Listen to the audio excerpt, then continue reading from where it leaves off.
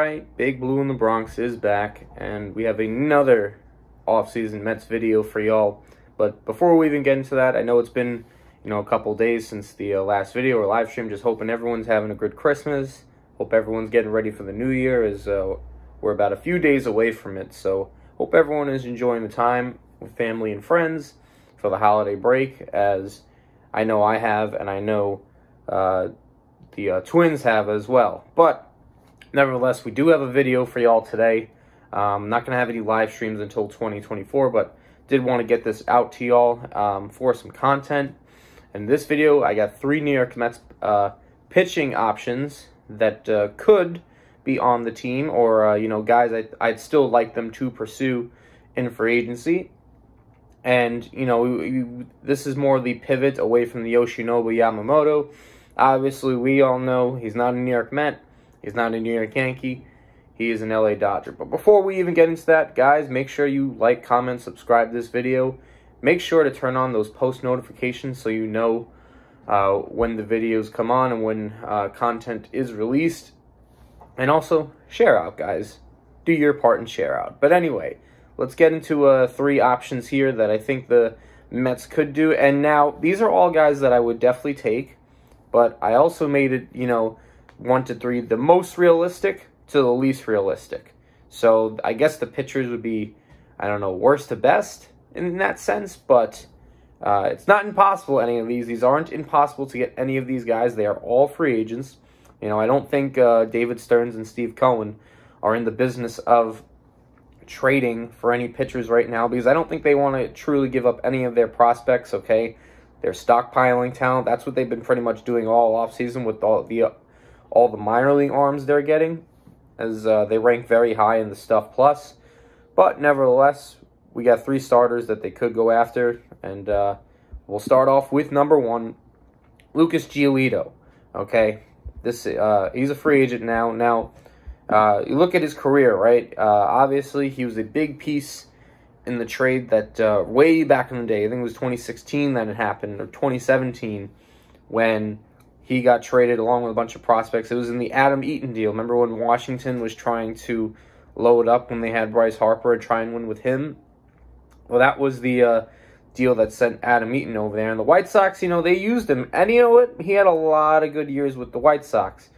2017 was good, then 2018 was a bit of a rough one for him. But then after that, he figured it out. He became an all-star in 2019.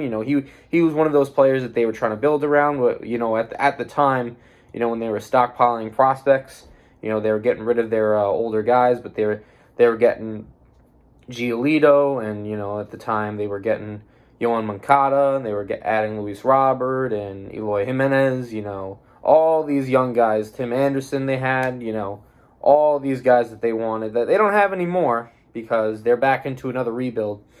And, for, 2019, 2021, he was an all-star one of those years. He was pretty consistent of a 3.4, 3.5 ERA guy. And then, 2022 kind of hurt him. Not a really good year, bad year. And then 2023, same thing, not a good year. So why is it that he went from a good pitcher, maybe a number 3 guy in your rotation, to a back end of the rotation guy? Well, my theory is, and I could be wrong, there could be other stuff that nobody knows what's going on with this man, but we have to look at it this, right? The White Sox were a dysfunctional team. I mean, the amount of, whether it's bad ownership, bad leadership from management, a lot of issues, and there was a lot of reports with their practice habits and all the stuff. And you know what? Players can only play good for a bad team for so long, and I'm not giving an excuse to Giolito for playing bad, but I think that, that does have an effect on a pitcher. When you're just continually sucking and not going anywhere and not advancing, well, it kind of hurts after a while, and the White Sox have been in disarray for quite some time now. And then also, he bounced around last year, so if you want to argue that point, you can. Well, he was traded to 2 teams, or he was traded to, it was weird, he was traded to the Angels, and he went to Cleveland. Neither team was good last year, and he was awful, both those teams. But again, he probably just doesn't want to play for a crap team. Now, I'm not saying the Mets are going to be this all-world team, but he might need a change of scenery from a horrible team to a at least an okay team. I mean, I think the Mets will be okay. We'll see what happens in the offseason. But let's take a look at some of the numbers, right? So, after the 4 ERA, right? The last year, for the White Sox, he pitched a 3.79 ERA. That's not bad. And then with the Angels and Cleveland Guardians, that's why the ERA is very inflated, because it shot to a 4.8. With the Angels in 6 starts, he had a 6.89 ERA, and with the Guardians in 6 starts, he had a 7.04 ERA. And the FIP is very similar to the ERA. It's actually, with the White Sox, his FIP was about a 4.43. So that was kind of how he was more similarly pitching to. But again, there are some positives here. For instance, right, he threw the most innings he did last year, and the Mets need innings out of their starting pitching. 184 innings thrown last year. The year before, 161. The year before that, 178. So this guy can eat up innings, and they needed that because they had a lot of injuries. Remember the start of the year, Verlander was out. Quintana missed a couple months with us, so that didn't really help them at all. I mean, so many injuries to this Mets starting staff last year, and they just never got on track, and it ended up being a disaster. So they do need a guy that can do that. Now, that's a good thing. We've seen him. He has the talent. He does. The major concern last year in terms of statistics that jumps out at me is the amount of homers he gave up. 41 homers, which I believe led all of baseball last year, if I'm not mistaken. You guys can fact check me on that. 41 homers given up. Now, I do think it was a bit of an admiration year because you look at the years past, right? 2018, 27 homers. 2019, 24 homers. 2021, he gave up 27 homers. 2022, 24 homers. I had to skip 2020 because of the COVID year. But, again, 41 homers is a lot. But I do think it was a one-off year for Giolito. And I don't think he'll be giving up 40 homers. I think it is a bit of an issue. I mean, don't get me wrong. It is an alarming number. But you like to see that where he usually is with between 27, 24. Which, again, maybe it's a little above the average. Maybe around average. But we want to see that number around there because we don't want to see Lucas Giolito in a Mets uniform giving up 40-plus bombs. That is not what we want to sign up for. We want to sign up for when this guy, he had good seasons. He had, the 3.48 ERA. 2019, he was an all-star, and that's what we're looking at for Lucas Giolito. We're trying to get him to be a 3-4 guy with, talent, kind of in the same boat as Luis Severino. Maybe he'll get a bigger contract because he has been asking for a multi-year deal. I don't know if it's 3 or 4 years, but, I wouldn't be surprised if they gave him a 2-year deal, or maybe a 1 year with, incentives, because this is a guy that they're going to try and fix, and they're going to try and rebuild as they, have this new pitching lab, which I've been talking about for a couple months now on the channel.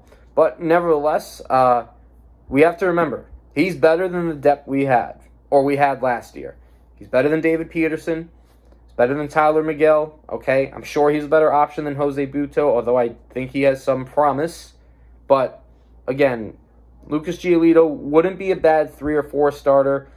Kind of in the because you got Senga, is your frontline guy. It looks like for now. It doesn't look like they're gonna get anyone else unless we'll see who else say in this video.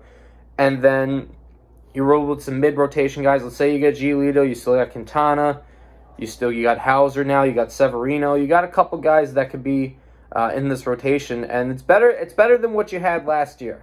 I'll say that. It is better than what they had last year because we know how bad the staff was last year. One of the worst in baseball, in my opinion. And, it's been said that in the past that, the reason for Giolito's struggles have been because, ever since the sticky stuff ban, and that's why the struggles have been for 2 seasons. Now, the only statistic that really backs that up is the dip in strikeout. I looked at a 2021 season for when it happened, and that did take a hit. But it's weird because every other stat got better. So I really can't say, the ERA got better, the walk percentage got better, the FIP got better. So it's really, you really can't say that had too much of a negative impact. Now, one thing I did learn on Wardy's channel, you guys can go sub to him, probably one of the best Mets content creators out there, is this man went through a divorce during the All-Star break. So maybe that had a mental impact on him too, and why he was pitching bad. Maybe he was going through that, and then pitching every 5 days. That's probably not easy to do. But again, that is the number one option I think is most realistic for the New York Mets. Now, next guy up, another guy. This guy's actually from the Japan League, and I know we've all heard of him, and that's Shota Imanaga. That's right. Now, he is, I guess, the after Yoshinobu Yamamoto, the second best pitcher on the market. Now, he has been posted already, and I believe he was posted in November, because I know teams have until January 11th until they have to until they can what's it called? Until they can get him, because that's when his posting day expires. And this guy's been pitching with the Japanese League since 2016, and I gotta say, the numbers do look impressive. They really do.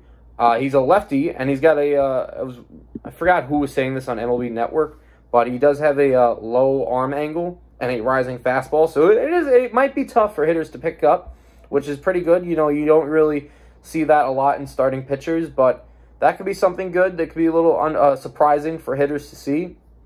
And to me, and it seems the general consensus, he's another middle-of-the-rotation arm guy. He's not going to be a Yamamoto. He's probably not even better than Kodai Senga on this staff, in my opinion. But, a lot of teams are interested in him. A lot of teams need starting pitching, and this guy can help out someone. Now, he is 30 years old, so he's not a 25-year-old, mid-20s guy like Yamamoto. So I wouldn't expect, obviously, his kind of contract. I'd say anywhere from Kodai Senga's the baseline of a 5-year, $75 million deal to maybe anywhere to most $100 million. That's where I think that contract would go for if he wanted a 5-year deal. Somewhere with the annual average of $25 million to, or maybe not $25 million. I can't do math now. $13 million a year to about $20 million a year. That's what I'd say is Imanaga, the contract type that he would be looking for, I'm assuming. I can't imagine it's too much more over $100 million if I'm wrong. But, this guy has had plenty of good seasons in Japan. So it's not like he's had just a few good seasons. He's been pitching since 2016. And, he's pitched for multiple teams in his career. I believe it's 2, if I'm not mistaken. But a lot of years where the ERA is around the high 2s, low 3s, even some, years where it's, 204, which is wow, that's pretty impressive, actually.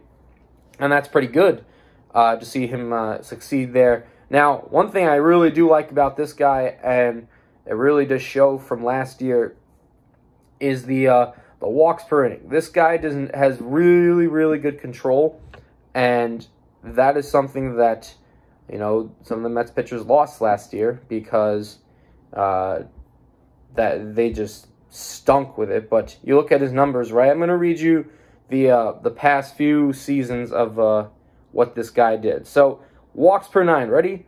1.5 in 2023. 1.4 in 2023. God, I cannot read. Then we had another one. Then we had 1.8 in 2022. Then we had a 1.9 in 2021. So you guys can see this guy does not walk a lot of guys. He's got very good control, and the reason I like to make the comparison to Senga, not just because of the age, and I know he's a lefty, Senga's a righty, but once Senga learned command, he dominated that second half. I know it was on a bad team, and the season was pretty much over after June, but he dominated as an ace for the team. And, if Imanaga already has the control, then that could be a really trustworthy arm. He's a decent strikeout pitcher. I don't really see him as that a strikeout artist. He's not going to rack it up in terms of that. He had 10.6 strikeouts his last year. Now, one thing that is a little that can be concerning is the home run ball. Not that he's crazy giving it up, I should say, but last year 159 innings pitched, 18 homers given up. I mean that, and we've seen guys from Japan have a problem with the home run ball. You can think of Masahiro Tanaka, for example, but nevertheless, that could be something to look out for.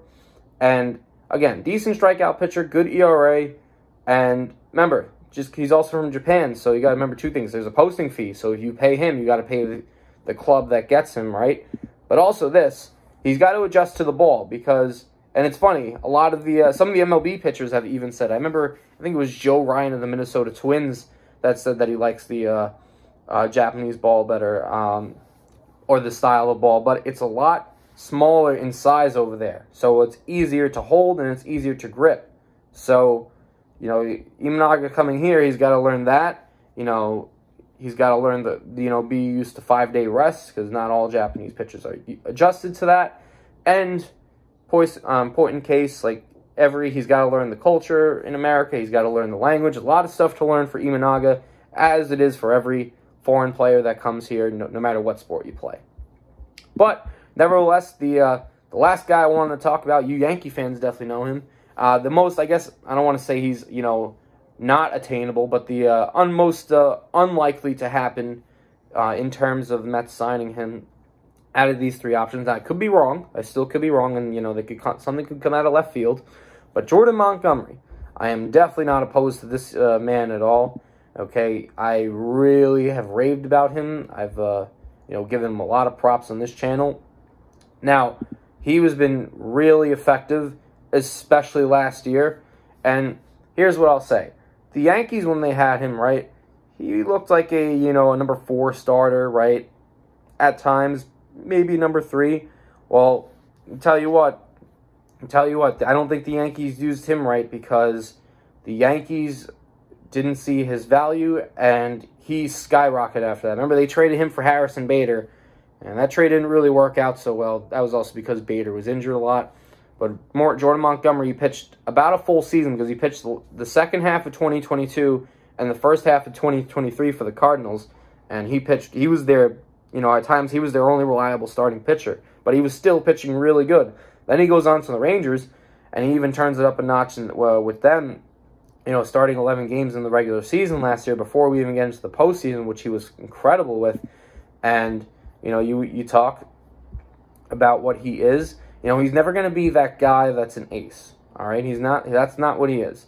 But 2023 in that postseason when, the team that just won the World Series, the Rangers, he was freaking incredible, I have to say. So you look at some of the games he's pitched in the postseason, I think he had one, or I should say maybe 2 games that were so-so, not great. The game, I think it was against Baltimore he pitched, and the game against his last World Series game or his only World Series game against Arizona. But you look at the series against Houston, he pitched fantastic. Pitched good against Texas.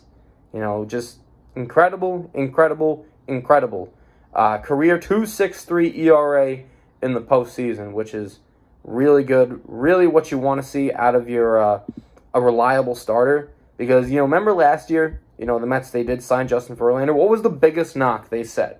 They said he struggled in the postseason. And you know what? I concur with that. I completely concur with that. Now, it didn't really matter because they didn't get to the postseason with him. But you got to show that you can pitch in the postseason because it is a different atmosphere than the regular season. And Jordan Montgomery had showed last year that he's a valuable pitcher in the postseason, and he's not a frontline starter, but he might be a 2. I think he's a number 2 starter at best, maybe a number 3. But you look at his numbers, right? Starting out with the Yankees, he was I'd say a mid to high 3 ERA, but then that dropped to a low 3 and a 2.79 ERA with Texas last year, which was, phenomenal. Now, he's not a strikeout pitcher. He doesn't really have a put-away pitch, and I guess that's his biggest critique. Doesn't have a really good put-away pitch. I mean, the strikeouts per 9, it's going to hover around 7, 8 over the past few seasons. That's okay. This guy can still get outs. You need guys that can give you 6-inning, 2-3 earned run ball, and I think that's exactly what Jordan Montgomery is. And I don't think that's fine because I think he's got a good fastball, which we'll get into in a sec, and it complements his off-speed stuff, which, he's got the changeup and the curveball. Another reason I like Jordan Montgomery a lot, look at the durability of this guy. 32 games started last year, right? 32 games started 2022, 30 games started 2021. So he's shown he can be healthy in the past few seasons. there isn't anything underlying with him. He looks like he's ready to keep on rolling. I know he's age 30 right now, but nevertheless, he does look like he can keep on chugging.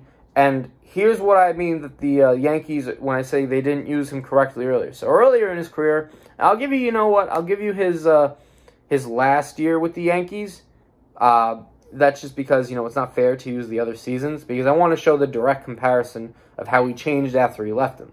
So his fastball percentage, his four-seam percentage, was at a 38%. His cutter percentage was at a 13%, right? Now, the curveball and changeup, that's pretty much stayed, around at like 23, 22%, around those marks for his career. So I didn't really change much with that. But here's the uptick in fastball and the lowest usage in the cutter. His four-seam fastball, the Yankees did not want him to use, jumped from 38% in 2021 to last year between two teams to 53%. The cutter usage jumped from 13%. It is now only thrown 1.6% of the time from Jordan Montgomery. That tells you he's a lot more comfortable using that four-seam fastball as opposed to the cutter the Yankees wanted him to throw. And it shows, because of the stats, that the fastball was probably his most effective pitch. I know it's not a blow-by-you fastball, but he can locate it pretty good. So, again, and it's funny because this is the hardest he's ever been throwing, averaging around 93 miles an hour, a little more than 93 miles an hour with that four-seamer. He never really did that with the Yankees consistently, and it's shown that, he is a good pitcher. He can pitch postseason games, despite what his clown GM has said, Brian Cashman, or old ex-GM, I should say. And then the last bit of note is, remember, New York Mets, we have Carlos Mendoza now. He was the bench coach while Jordan Montgomery was in the Yankees, so maybe there's a good relationship there. I'm not saying anything bad, but I don't know how good the relationship was, but I can imagine, it has to be somewhat good. I don't think there's been any bad blood, so that could be a plus for the Mets if they did want to turn and go after Jordan Montgomery. Now, those are the three guys I think they should get. Obviously, there are more guys on the market. I've seen, Trevor Bauer's name pop up. Maybe he returns to Major League Baseball. Blake Snell's a guy that, he won a Cy Young, but not really too keen on him. You got more depth guys. Maybe if they wanted to target him, Michael Lorenzen. Okay, sure.